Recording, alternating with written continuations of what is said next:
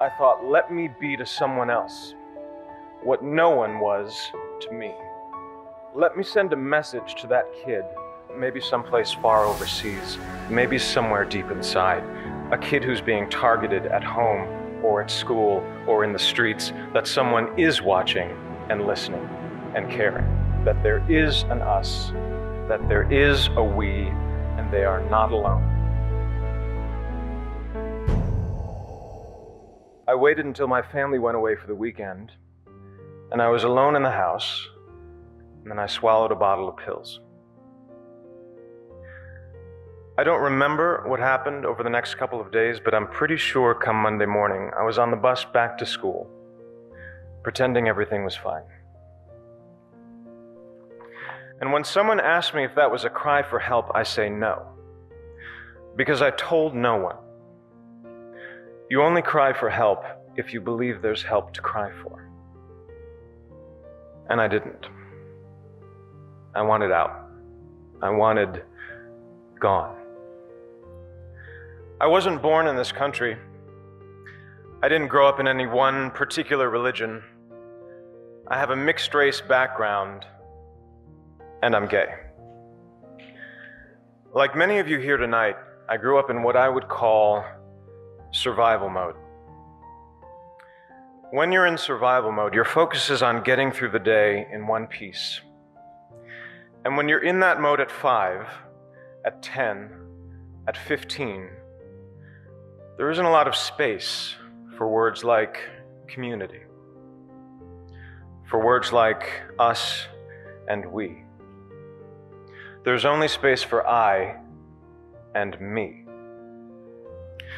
That feeling of being singular and different and alone carried over into my 20s and into my 30s. When I was 33, I started working on a TV show that was successful not only here in the States, but also abroad, which meant over the next 4 years, I was traveling to Asia, to the Middle East, to Europe, and everywhere in between. And in that time, I gave thousands of interviews.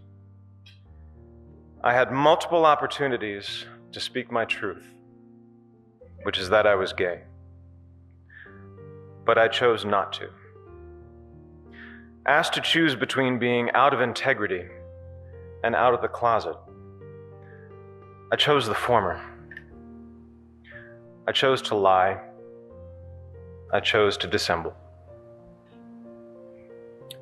Because when I thought about the possibility of coming out, about how that might impact me and the career I'd worked so hard for, I was filled with fear.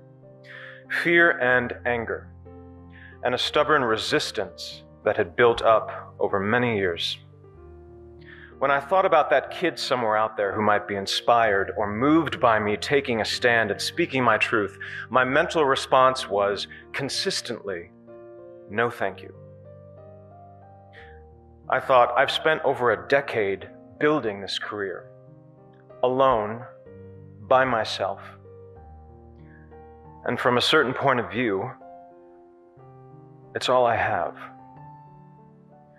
But now I'm supposed to put that at risk to be a role model to someone I've never met, who I'm not even sure exists.